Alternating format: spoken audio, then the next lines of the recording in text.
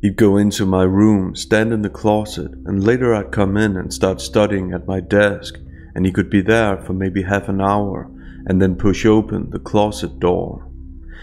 These are the chilling words of Russell Williams' former roommate. Russell's fellow students at the University of Toronto remember him as obsessive, always keeping his own room spotless and folding his laundry with eerie precision. Picking locks, hiding in the dark, and precision were key components in the crimes that Russell would go on to commit. In his profession, he commanded Canada's largest military airbase. In his spare time, he broke into people's houses on more than 80 counts. At the University of Toronto, he was thought of as shy, but also as a prankster. His crimes, however, point to a much more complex and frightening pathology. By analyzing Russell's word choices in the interrogation, we're able to get an insight into his mind. Likewise, we're able to specify the detective's linguistic strategies to get Russell to confess. An interrogation follows a fixed structure. The first phase about getting the subject to feel comfortable and acknowledged, so that hopefully he'll reveal what he did on his own initiative. You just have to see here, Russell. The guy I was speaking with whatever night that was Russ as well. Oh, yeah. And he took every number I had. Yeah, no, they were doing some pretty thorough interviews that night. So. Yeah, absolutely. I was Right. glad to see it. I'm just going to move your gloves here. That's a little microphone, just to make sure there's nice and clear. As you can see here, everything in this room is videotaped and audio taped. Check. You ever been interviewed by the police in a room like this before? I Or? have never been interviewed like this. Oh, no? Okay. Russell starts out with a playful attitude. His mood's about to change drastically as the detective's questions become increasingly personal. We should pay attention to Russell's accommodating behavior, being friendly with the detective, Jim. This is a pattern in Russell's behavior. Friendliness or politeness in a stressful situation where the subject's under suspicion is always noted by the detective, not as a proof of guilt, but as a red flag.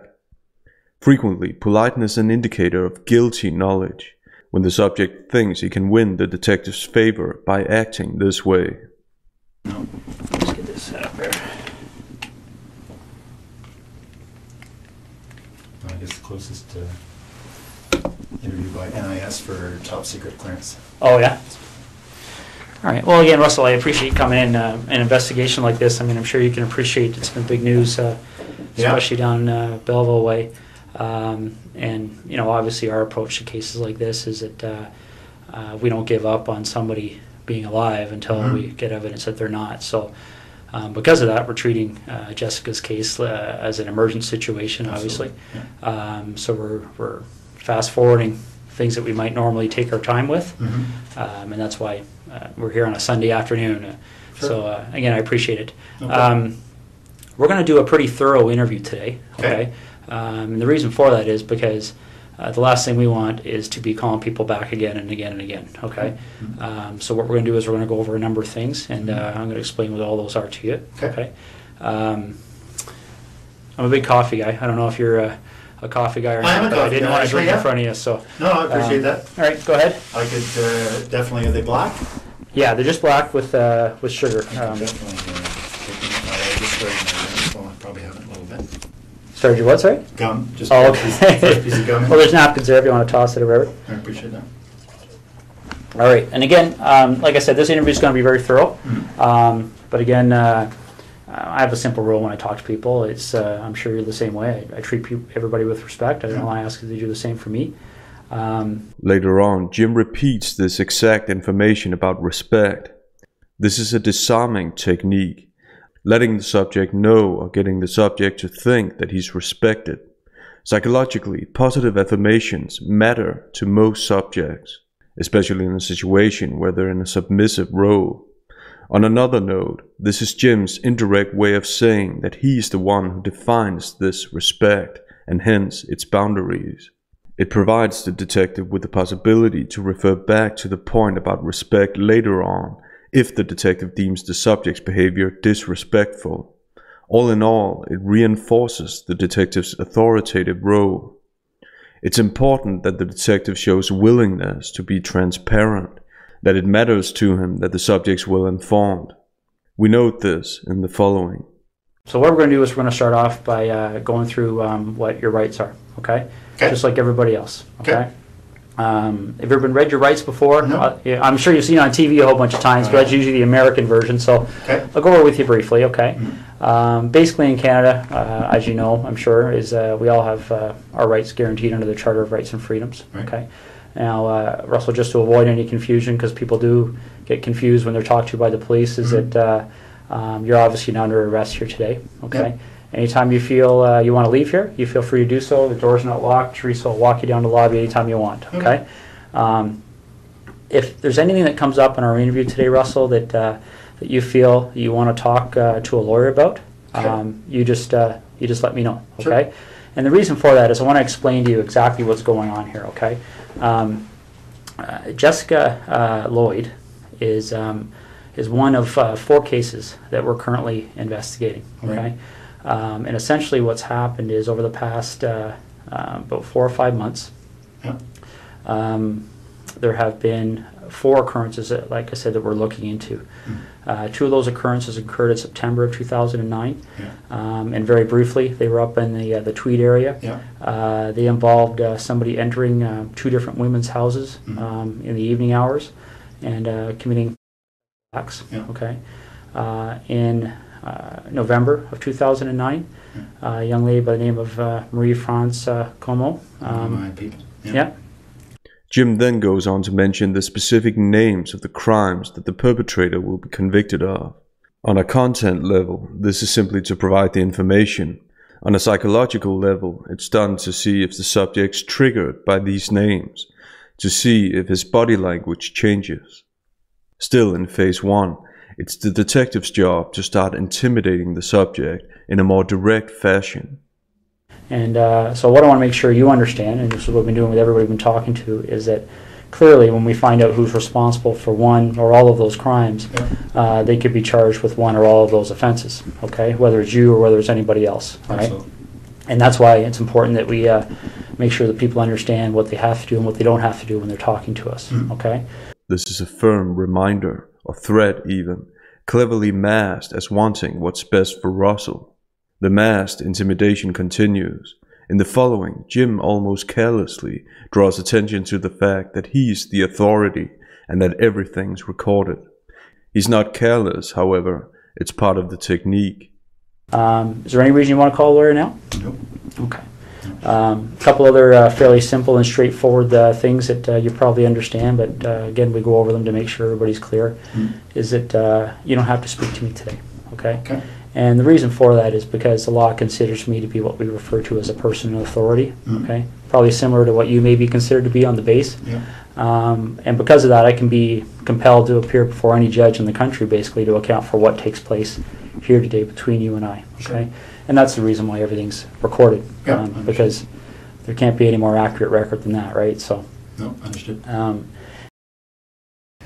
You know, for the 3rd time is being recorded, right? So, understood. These first 2 attacks happened not that far from my place in Tweed. Well, the second one did. We didn't even know the first one had happened, but I understand that was reasonably close as well. But the second one was very close. So certainly at the time, the OPP did a door-to-door. Within a couple of days, probably the same night. So I spoke with a couple of guys then. Okay. And I'm aware of that from looking at the different cases. And essentially, Russell, in a nutshell, that's what we wanted to talk to you about. Okay, those 4 cases are of concern to us, and you know, you've kind of almost hit the nail on the head about some of our issues that kind of make us want to talk to Russell Williams. Okay, because essentially there's a connection between you and all 4 of those cases. Would you agree? With "you hit the nail on the head," we observe calculated praise of the subject. However, the expressions put in the context of Russell having done this to himself, that he's made himself look suspicious. This way, the detective avoids using himself as the grammatical subject, avoids saying that he's suspicious of Russell. Russell maintains eye contact up until the point where Jim mentions the connection between Russell and the cases. Russell's looking for which words to say next, and although he's hesitant, he ends up agreeing with Jim about the connection. Geographically, and then I guess I drive past. Yes, I would have to say there's a connection. Yeah. Yeah, and that's why I'll be quite frank with you. That's why things kind of evolved when the officers talked to you on Thursday night. Okay. We kind of went from there because when I think you discussed with them the fact that you were a colonel at the base.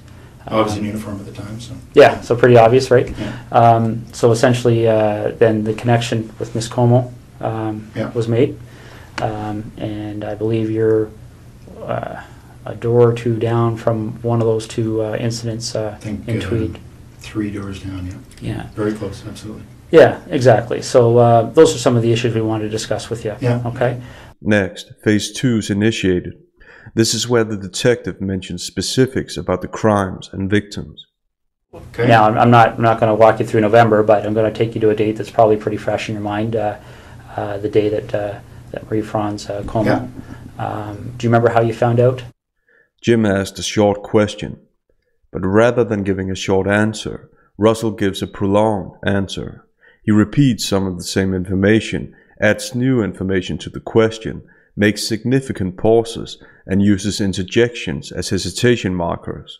Overall, he complicates an uncomplicated question. Unwillingly, he shows that the question's problematic for him, even though it shouldn't be. I do. Yeah, I was sent an email. Well, as soon as the ops staff and the base learned, they told me. Okay. So I got an email. I can't remember if it was late at night, early in the morning. It was certainly. I saw it. I want to say first thing in the morning because I had just come back from Ottawa. I was in Ottawa for a set of meetings on one of the days. I can't remember what day of the week we're talking about, but yeah, no, I mean, obviously when your people gets killed, it gets your attention. So. Absolutely. Yeah. This is Russell fighting with himself, and cleverly, Jim keeps quiet and lets it happen. I very much remember that coming in. And how did you know Marie-France Como? I'd only met her once. She was on a crew I was on just after I got to the base.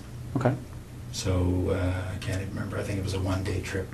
I did a number of trips in Canada transporting our troops, sort of first leg out of Edmonton. We tend to hopscotch them across until they get into theater. So anyway, I can't remember which trip it was, but we did a number of them out to Edmonton just to pick up the troops, bring them to Trenton, and then put a fresh crew on, and because we'd fly out and back in the same day, so pushing the edge of that, and fresh crew on, and then continue on after a couple hour delay. Okay. Do you know roughly when that happened? That we were on the same crew? The time you met her, the one time there, yeah. It was soon after I got to the base, so I don't remember exactly, but I would say in the first couple of months, so August, September. Okay. Yeah. Jim asked how Russell knew Marie-France, but Russell makes a verb switch. Instead of no, he says met, and thus answers a slightly different question. Starting with, I'd only met her once. It's a self-protective strategy, indicating that apparently Russell's very much self-aware of how he answers this particular question. Furthermore, it's worth noting that he details the trip. He doesn't give details about Marie-France. Talking about the trip buys him more time to think, and is obviously more comfortable for him. In interrogations, guilty subjects will often elaborate on so-called safe points, points that are more or less irrelevant, but that help them calm down. We also start noticing a pattern. Russell's good at remembering details about irrelevant things, but he's seemingly bad at remembering dates with relevance to what he's being questioned about. As a detective, you shouldn't treat this as a coincidence. In the following, Russell makes substantial pauses, showing that he's suspiciously careful about how he deals with questions with an incriminating potential. He also uses hedging language. Hedges give leeway to subjects. if later on they wish to modify or change their statements. Hitches express equivocation. Equivocation should always be noted by the detective. Now, you got that email notifying you that something had happened. Yeah. Do you have any kind of a clear recollection as to how your schedule was going that week? Well, I can't remember what day that the message came in. Just a second. No,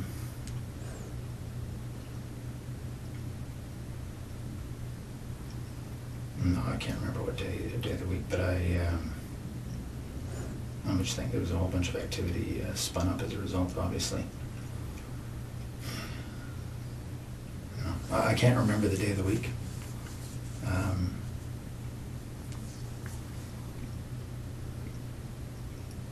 I'm just trying to think through the news reports I read. No, I'm sorry, I can't remember what day that was, but... If Russell can remember, he can remember. There's nothing to apologize for unless there's something he's not telling. This is a clear-cut example of why unmotivated apologies in these situations should always be noted as a sign of guilty knowledge.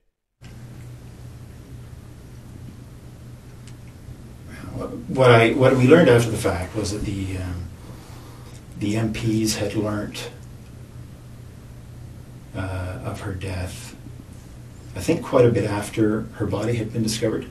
Okay. Russell makes a noteworthy pronoun switch from I to we. What we learned after the fact was that This way, he depersonalizes the information, appealing to a collective we instead. This is distancing language. The hesitation and hitching continue. So, I think what happened... No, sorry, just a second.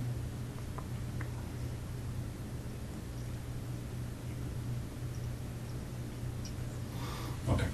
So I think, if I remember correctly, the MPs learned late that evening. Can't remember when, obviously, her body was discovered. It was probably in the news reports, but... So they learned, and then they passed it to ops. So they immediately passed it to me. Okay. The MPs work for the wing operations officer, so they go, through their chain of command, and then as soon as the duty to watch officer had that information, she advised me. Okay. So again, that particular week, along with some others. Right. I'm sure it spread like wildfire. Yeah, absolutely. In semantic terms, he makes the MPs the agents, while he makes himself the recipient. The MPs actively give this information to the implied passive, Russell. He keeps dragging out his answers. So that particular week, do you have any recollection? Well, for instance, when you got the email, Yeah. do you remember where you were? I was at home in Tweed. Okay. Yeah. Do you remember if that was a week that you were reasonably stable in Trenton, or had you flown? No, I had been in Ottawa.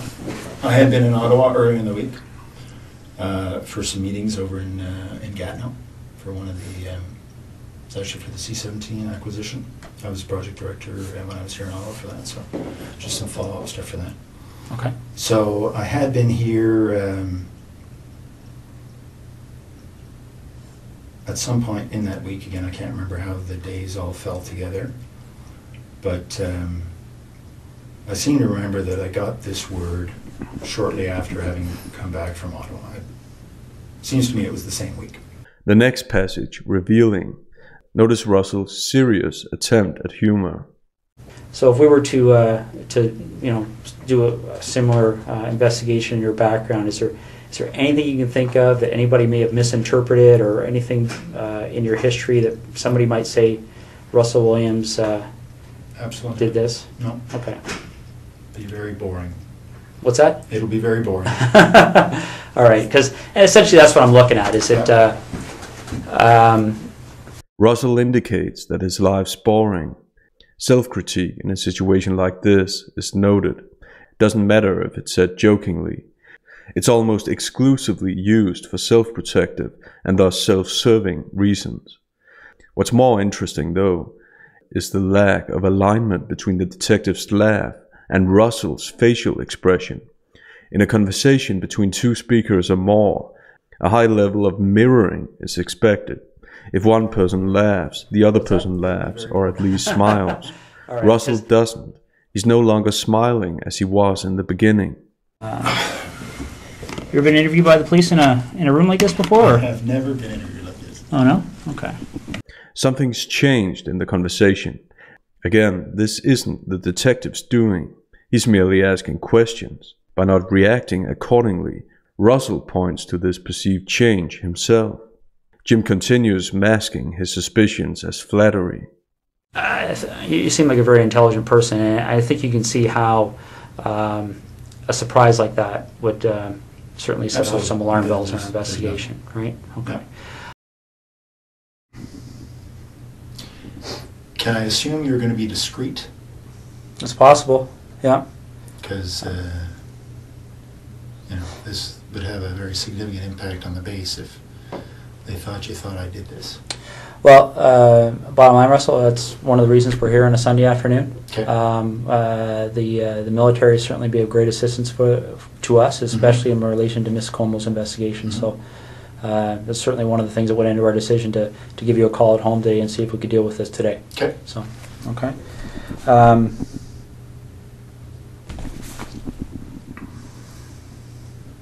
Because it's tough to undo the rumor mill once it gets started. But I appreciate that. Okay. Russell says, If they thought you thought I did this. we note the last words, I did this. He's relating himself to the crimes, and he doesn't deny the detective's suspicions.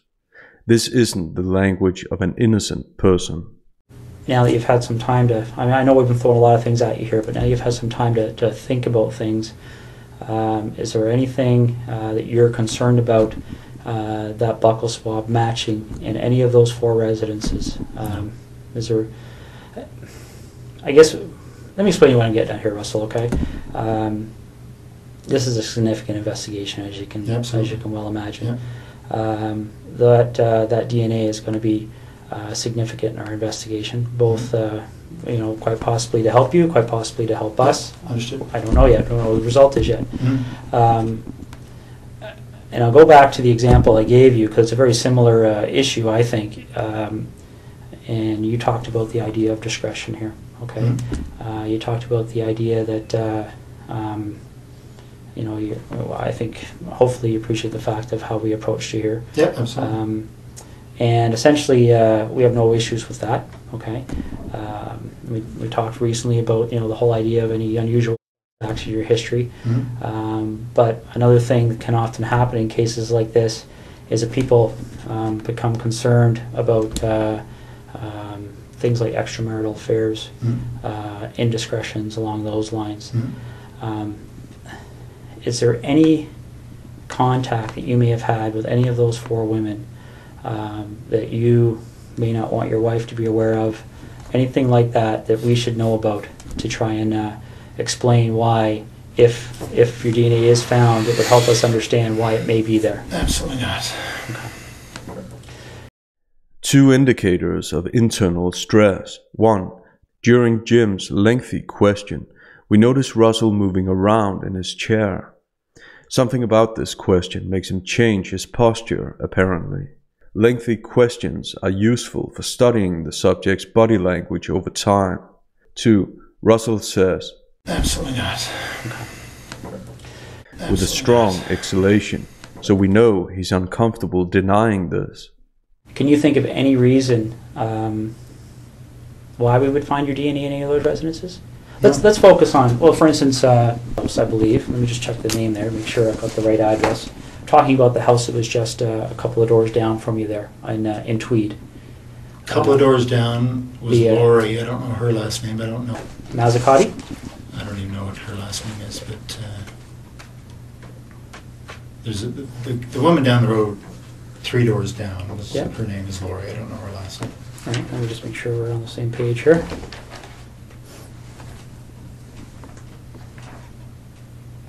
My understanding is she lived at 76 Cozy Cove. Yeah, so she would be the one, the second one, the second incident on your road there. Yeah. Notice how Russell answers the next question. A couple of doors down. Ever been in her house? No. We met her once, I think the first summer we were there, so in 04. Okay. There's a 4-second pause preceding his negation. Being inside someone's house is something most people have a clear recollection of. Therefore, they are expected to answer immediately. He then again switches to the collective pronoun we. This time it has an associating function, referring to Russell and his wife. This way, Russell's not alone, linguistically speaking. Next, Jim continues to intimidate Russell. And that's what I'm getting at. Again, this is a credibility issue, right? Yeah. Because I don't want to come and see you 2 weeks from now and say, you know, Russ, our CSI people went in that house. And are you familiar with how DNA works? I think broadly, yes. I would guess so. One of the challenges we have in 2010 with DNA is it's become so precise that I guess the best way to explain it is I can think back 15 years ago when I started in, for us to get a DNA match, the sample we had to find was, you know, probably would have filled half of one of these cups. You know, because they destroy so much of the sample in the testing. Okay. Essentially, DNA has become more and more precise to the point where when you and I walked in this room earlier today, we could have sat down, talked for 30 seconds, walked out. CSI officer could have come in 3-4 days from now, did some swabs here, and he would have found your DNA and my DNA, and probably a lot of other people's DNA. Sure. A little bit gross to think about, but essentially, you know, as we talk, we, you know, a little bit aspirate comes out of our mouth that contains our DNA, our our skin cells contain our DNA, and that's what I'm getting at. If you were ever in Laurie's residence, quite possibly, quite innocently, your DNA could be in that residence. Has there ever been a time you've been in there? No. Okay. It's interesting to note the change in Russell's verbal behavior. Previously, we observed a 4-second pause before he said no. Now that the pressure intensifies, he's making assertive negations about not having been in Laurie's house. If you were ever in Laurie's residence, quite possibly, quite innocently, your DNA could be in that residence. Has there ever been a time you've been in there? No. Okay. What about the other lady down the road on? I hadn't even heard that name, so no, I don't actually know who that was. Okay. Have you ever visited Marie-France Como at her residence? No. Okay. All right. So you're quite positive there would be no reason why your DNA would be in any of those 3 locations. Okay. As a dependent word, the adverb actually is used to compare 2 opposing thoughts. Here it can mean that Russell contrasts his claim to the detective's questions, or, as is more often the case when dealing with a guilty subject, that he compares not knowing her to in fact knowing her. Either way, the adverb's noted. Also, we again note the speed with which Russell's now able to deny having been in any of the victim's houses. This is an observable change directly related to the pressure intensity of Jim's questions. Did you know Jessica Lloyd even in passing for any reason? No, I didn't hear her name till it was on the news. Russell lies about not knowing Jessica. We hear a smacking sound before a micropause before he says no. The smacking sound suggests that his mouth is dry, which in many situations point to lying. The micropause gives him additional time to think. The shortened foreshadows further explanation, and we get this explanation in form of an overemphasis, that he didn't hear her name until it was on the news. But before he completes this sentence, he makes a self-repair. No, I didn't hear her name till it was on the news. The meanings of self-repairs depend on the context. Here, we observe it in a denial after we've made the observation about the change in Russell's body language. So, the self-repair is very likely associated with his internal stress. Next, Jim talks about Russell, but he disguises it as if he's speaking generally. He even mentions the word nervous, which is what he's probably observed about Russell's behavior at this point. Between the lines, Jim lets Russell know that it's time to start telling the truth, presupposing that he hasn't told the truth.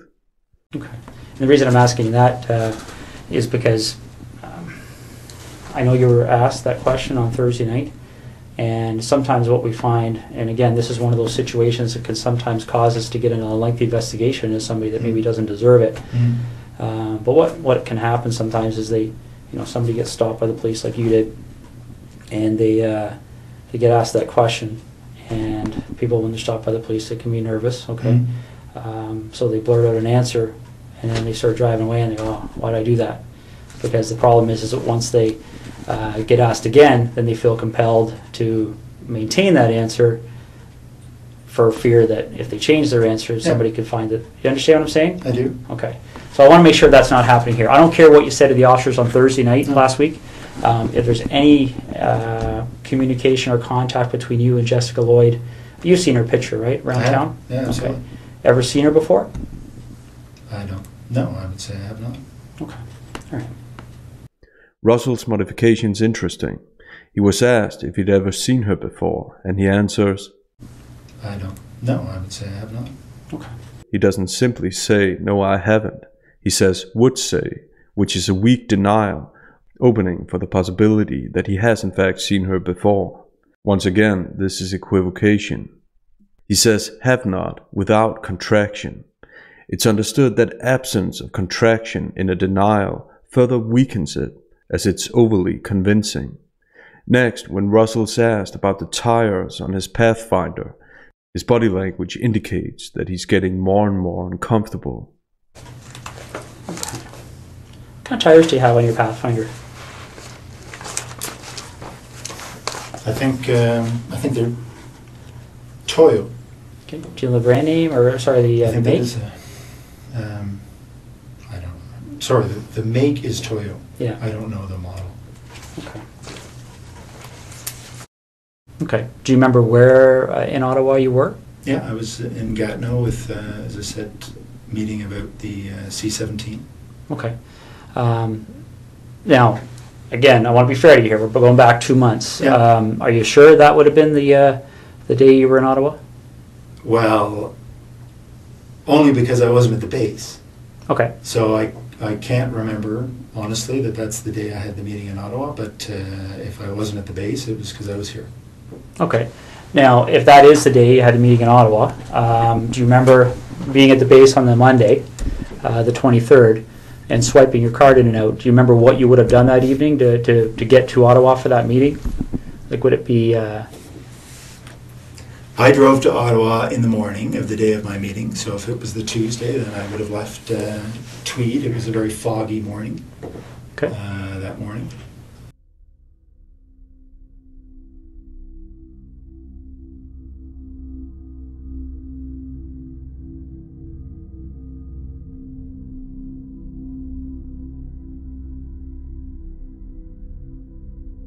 Next, phase 3 of the interrogation sets in. This is the part where the detective reveals the additional knowledge he's had this entire time. Knowledge that the subject's most often unaware of. Has there been a time in the recent 1 or 2 weeks that your vehicle has left that road for any reason whatsoever? Have you driven into a field with your vehicle at all? For any reason you can think of? No. Okay. Because I want you to rack your brain here. This is important. So, yeah. Is there anything you can remember doing that would have caused you to drive off the road at that section of roadway? No, that's my early. That's the early part of the highway, and just head north. It's about 30 minutes from there to. Probably 20 from there to my house. Okay. Would it surprise you to know that when the CSI officers were looking around her property, that they identified a set of tire tracks to the north of her property? Looks as if the vehicle left the road and drove along the north tree line of Jessica Lloyd's property. Okay. They took, they examined those tire tracks. And they have contacts in the tire business. Obviously, tire tracks are a major source of evidence for us. Sure. Shortly after this investigation started, they identified those tires as the same tires on your Pathfinder. Really? Yeah. Okay. Okay. This is incriminating information, and Russell's initial reactions not to deny this, but to simply say, "Really?" Yeah. An innocent person is expected to have a strong emotional reaction to this, typically in form of anger. Russell's cooperative behavior is unexpected, and it continues. One of the other things that they do to try and identify the type of vehicle that may have left those tires, well, is they do two things. They talk to witnesses. Okay. There was a female police officer that actually drove by that location that evening and recalls seeing an SUV type vehicle in the field up to the north of Jessica Lloyd's house, consistent with a Pathfinder. Okay. Could maybe consistent with other things, but consistent with a Pathfinder. And they, what they also do to try and identify the type of the vehicle is they look at what they call the wheelbase width. Okay, because different vehicles, different makes, models have wheelbase width, so they can take those two sets of tire tracks, measure the distance between them. Okay, and determine what the width is. Sure. And then they can enter that into a vehicle database, and it will spit out the types of vehicles. Okay, your Pathfinder's wheelbase width is very, very close to the width of the tires that were left in that field. Okay. Do you have any recollection at all of being off that road? I was not off the road, no. Okay. All right. Russell, Detectives are trained to say the subject's first name repeatedly throughout an interrogation. On a surface level, this technique establishes a relationship between the two. On a deeper level, it also establishes authority. Notice how it's not Russell mentioning Jim's name. Doctors and CEOs are also taught to say the first names of their patients and employees. Is there anything you can think of? Let's go talk about Marie-France Como for a minute, okay? Is there any reason at all you can think of that during our investigation, obviously we're searching computers, things like Blackberries, right? Electronic devices, looking through houses for things that are in handwriting, written notes, diaries, things like that. Now, I'm not at liberty to tell you what the content was, but is there any reason at all you can think of why Marie-France Como would have specifically referenced you in some of her writings? Not at all. No? No, absolutely not. Okay.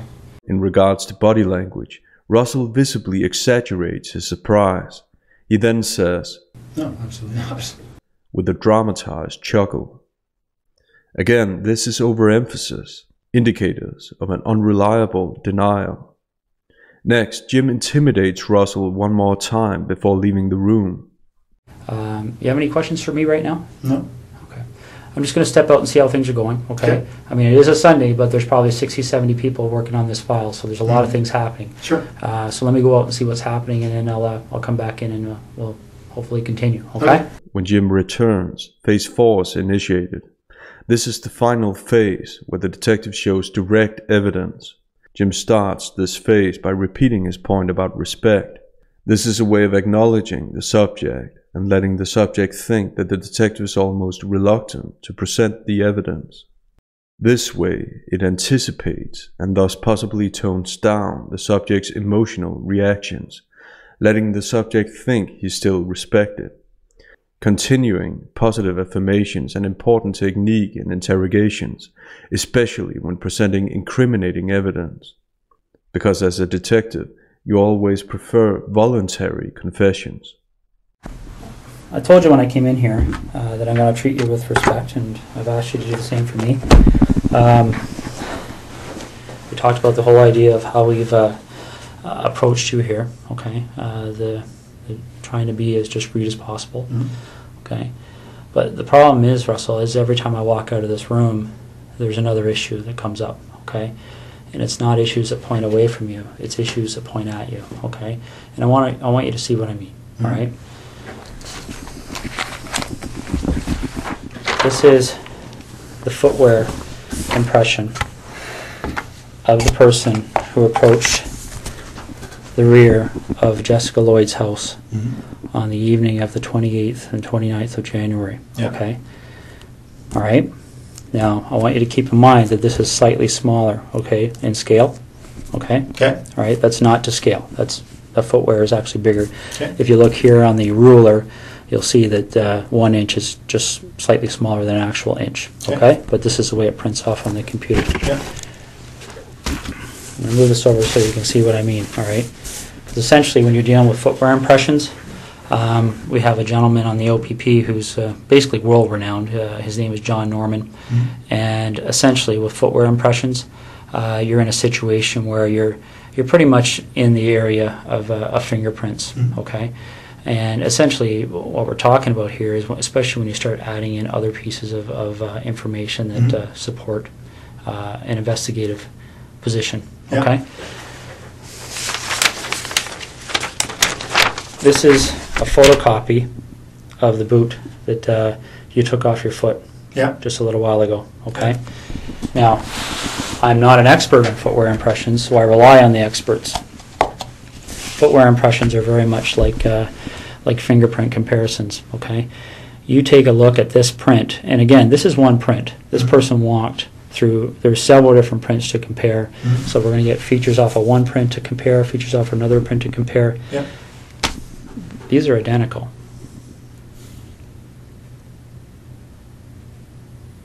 Okay.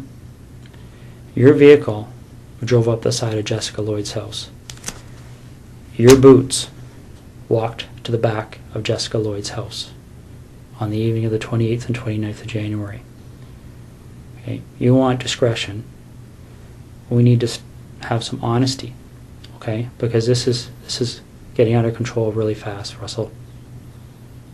Okay, really, really fast.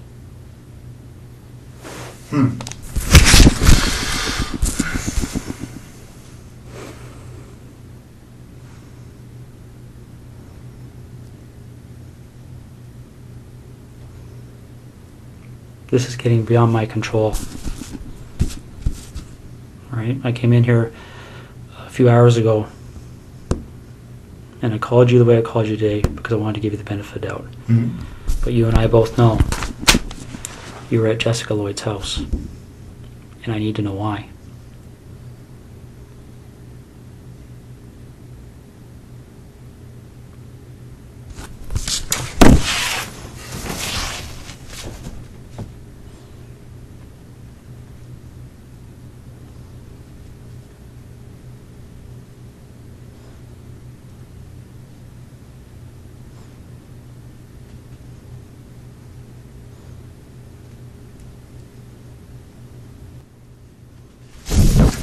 I don't know what to say. Next, Jim continues associating with Russell, as if they both know what's going to happen. This is a technique to get the subject to realize or think that all hope is out. That's, Well, you need to explain it, because this is the other problem we're having, Russell, okay? Again, these decisions are made by me. Mm-hmm. Right now, there's a search warrant being executed at your residence in Ottawa, okay? So your wife now knows what's going on. There's a search warrant being executed at your residence in Tweed, and your vehicle's been seized, okay? You and I both know they're going to find evidence that links you to these situations. Okay. You and I both know that the unknown offender, male DNA, on Marie France Comeau's body is going to be matched to you, quite possibly before the evening's over. Okay? This is a major investigation. The Center of Forensic Science is on call 24 hours a day helping us with this. Mm-hmm. Your opportunity to take some control here and to have some explanation that anybody is going to believe is quickly expiring. Mm-hmm.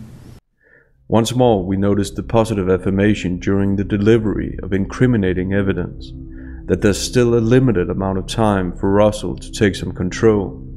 The point about controls almost identical to the positive affirmation technique used in the interrogation of Jodi Arias.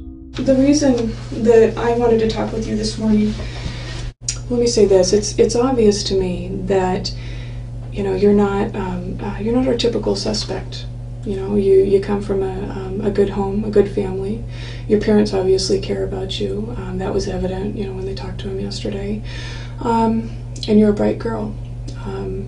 And I'm hoping, because you come from a good family and because you have a decent background, I'm hoping that you'll be smart about things and make some choices for yourself to help better your situation. When this hits the news, and it'll go to the media, do you want to be portrayed as that cold-blooded, cold-hearted murderer? Because the media loves that. Or do you want to be portrayed as a person that didn't mean to have any of this happen? It just got out of hand, and you're remorseful. Which way do you want to go? How do you want to portray yourself? I think that the reason you're here is I think that you should have just at least one more shot at the opportunity to do the right thing. Okay. The investigators now applying for a warrant to search your office. Right. These aren't decisions that we can say yes or no to. This is the practical steps in an investigation like this. And Russell,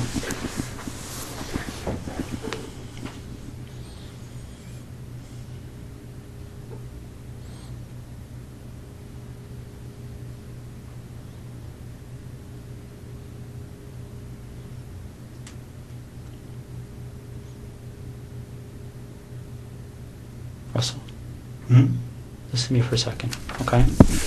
When that evidence comes in, when that DNA match, when that phone rings and somebody knocks on this door, your credibility is gone, okay? Because this is how credibility works, all right? And I know you're an intelligent person and you probably don't need to hear this explanation, but I also know your mind's racing right now, okay? Because I've sat across a lot of people in your position over the years, okay? The bottom line is that as soon as we get that piece of evidence that solidifies it, DNA, okay? As soon as the expert in footwear impressions, the expert in tire impressions calls and says, yes, I've examined those and they're a match, it's all over. Because as soon as that happens, where's your credibility? Where's your believability? You're just another, and again, don't take this wrong, okay? But you can see, if you step outside this room in your mind and imagine how people are going to view you, okay? If the truth comes out after the clear evidence is presented to you. Very few people like to be viewed with suspicion and as a result be treated with contempt. This is basic human psychology. Therefore, mentioning how the subject will be viewed by other people is used as a pressure technique in interrogations. What are we going to do?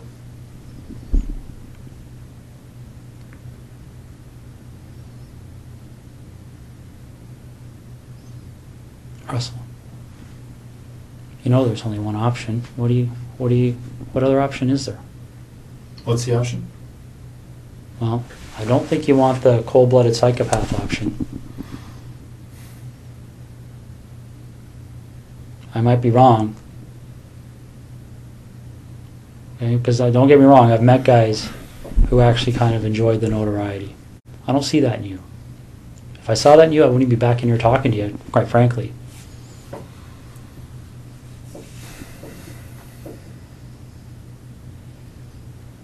But maybe I'm wrong. Maybe you got me fooled. I don't know.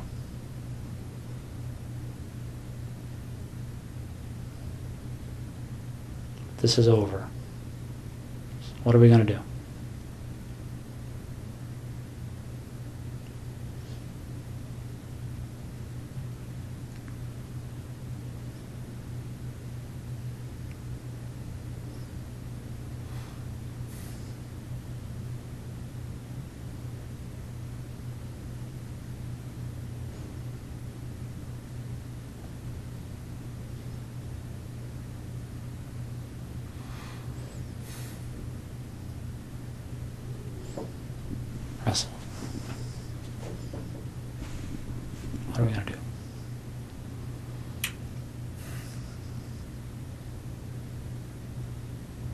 Call me Russ, please. Okay. Russ, maybe this would help. Can you tell me what the issue is you're struggling with?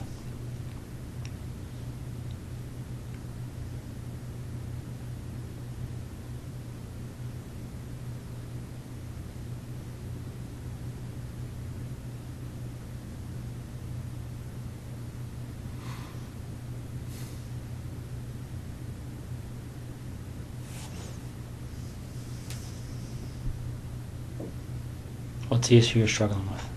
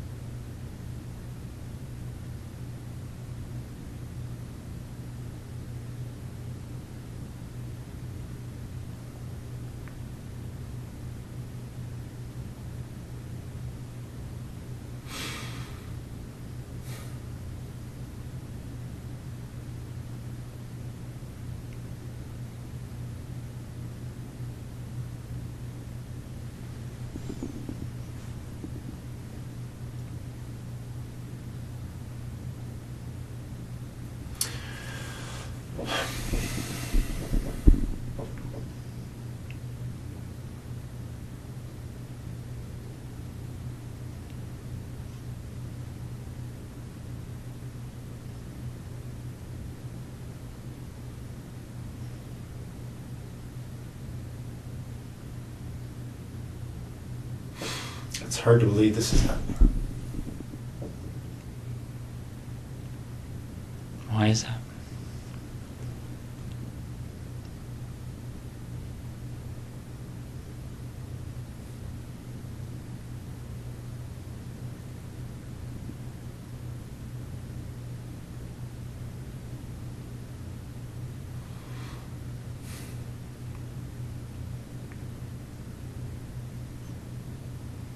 Why is it hard to believe?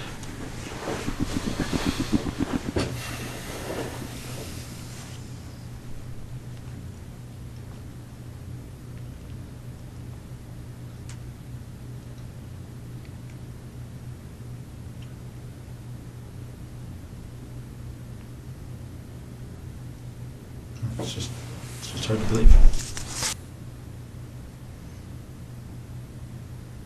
So you talk about perception. My only two immediate concerns from a perception perspective are what my wife must be going through right now Yeah.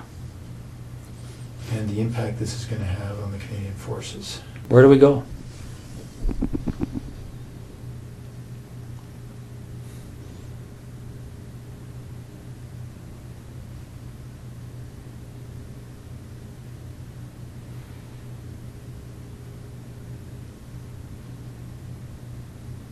Russ, is there anything you want from me?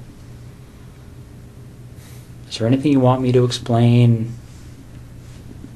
Is there something missing that you're struggling with that I can shed some light on for you?